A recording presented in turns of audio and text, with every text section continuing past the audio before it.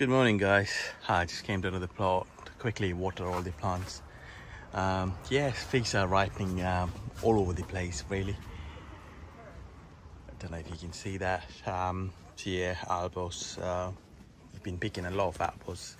Apples are almost done. Got Road Hill ripening there, and also got a few figs been eating my buds. Don't know how they managed to get in here, but we will have to pick these ones up. This is the Fico Monaco.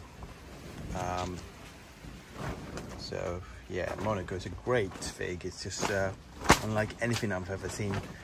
It's such a beautiful, tasty fig, and you can see the buds love it too. So yeah, we lost a couple of nice ones there. The Negretto is ripening now, and the Violet Bordeaux. You can see the difference in the size of this is Petit Negri, and Violet Bordeaux is slightly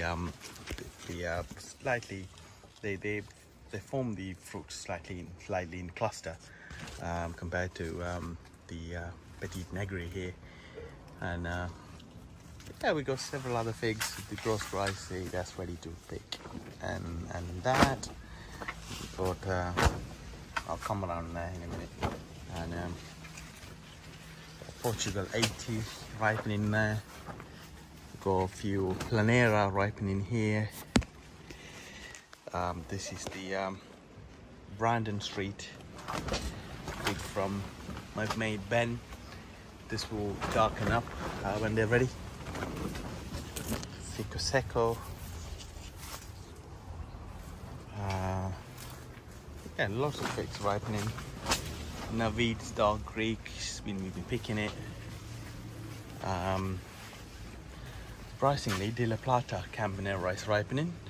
So that'll be a bit of a sad story for me, because I'm going away next week, and my neighbours will have to pick them then. This is Sigilin. I picked a couple of figs for me. This is really small, tiny fig. It's absolutely delicious. Nothing on Sisak yet. This is Strobel. Never had that fig before. Yeah, we got the last few Grijos ripening there. Could be a Princessa, guys. Bloody hell. Princessa is just amazing. That one's ready to pick.